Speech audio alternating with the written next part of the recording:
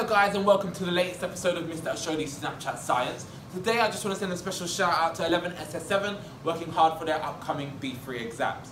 Right, so what we're going to be looking at today is the exchange of materials, for example glucose and oxygen, in humans. Now, by the end of the lesson we want to state how the complexity of an organism affects the rate of diffusion.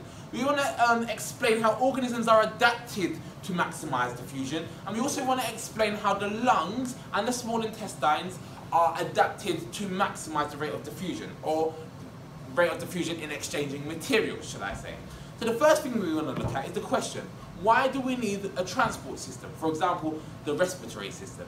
Now, if we look at single-celled organisms, for example, our bacteria, bacteria are single-celled, and therefore they can rely simply on diffusion in order to get nutrients in or to get waste products out. They do not need a circulatory system, they do not need a respiratory system, okay? Nutrients can simply diffuse in from a high concentration into a low concentration, okay? And waste products can simply diffuse out, okay? It is good enough for them. But what happens when an organism gets more complex? For example, if we move on to elephants or even us as human beings. Now, in our large organisms, diffusion is not a good enough process to simply rely on in order to get oxygen around the body. Imagine I was to stand here with no circulatory system, no respiratory system, and expect oxygen to get to my key and vital organs by simply diffusing them through the skin. It would take too long and I wouldn't be able to survive, I would die. And therefore I need these systems. Now, the reason why this is because the rate of diffusion decreases as the distance for diffusion increases. Okay, so I'll say that again. The rate of diffusion decreases as the distance for diffusion increases. So, this is not simply just related to the size of an organism. What we're relating it to now is the surface area to volume ratio. So if we go back and look at our single-celled organisms, for example bacteria cells, they have a very large surface area to volume ratio, and therefore the diffusion pathway is short. The shorter the diffusion pathway, the faster the rate of diffusion. Now, if we look at humans, we go in to look at our respiratory system now. As you know, we have lungs, okay? Now in our lungs we have these very, very tiny air sacs known as alveoli, and this is where diffusion takes place, shall I say. So if we go in and look at our alveoli. Now oxygen, as you know, we breathe in oxygen and it comes down this structure here known as the bronchus. Okay? Now it goes into our alveoli, which are the tiny air sacs, and these alveoli are surrounded by lots and lots of capillaries. Now as you can see, some of these capillaries are red and some of these capillaries are blue. Now the red indicates oxygenated blood and blue deoxygenated blood. Now, in this example, okay, because the alveoli are one cell thick, okay, don't forget that, that's a key point for your exams, we can simply rely on diffusion. Once it gets into our, oxygen gets into our alveoli, simply rely on oxygen to get into our alveoli and diffuse into our capillaries, okay? And the same vice versa with carbon dioxide. We can rely on oxygen to diffuse in and carbon dioxide to diffuse out, and obviously we breathe out carbon dioxide, okay?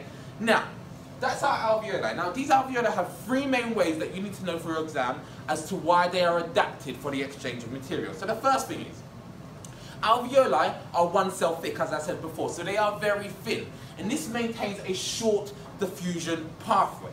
The second thing is, they are surrounded by capillaries, don't forget we said, and therefore what this means is they maintain a very good blood supply. So as oxygen diffuses into the capillaries, the blood supply takes it away, and that maintains the diffusion gradient, or the concentration gradient, shall I say. So oxygen constantly moves from the alveoli in a high concentration to the lower concentration in the capillaries. Because there's a good blood supply, the blood supply takes away the oxygen in the capillaries, and therefore the diffusion concentration gradient is always maintained. And the last thing we want to look at with the alveoli and how they are specified and adapted for the exchange of materials is there are lots and lots of alveoli, and therefore there's a large surface area which benefits diffusion. Okay, the larger surface area, okay, the faster the rate of diffusion. Okay, now what we also want to look at is we've looked at our respiratory system. Now we want to look at our digestive system. How is our digestive system adapted for the exchange of materials? For example, again, glucose. Okay. So, the walls of the small intestine, I'm not too sure if you can see this, but the walls of the small intestine are lined with tiny finger-like projections known as villi. You can all see these folds in the walls of the small intestine.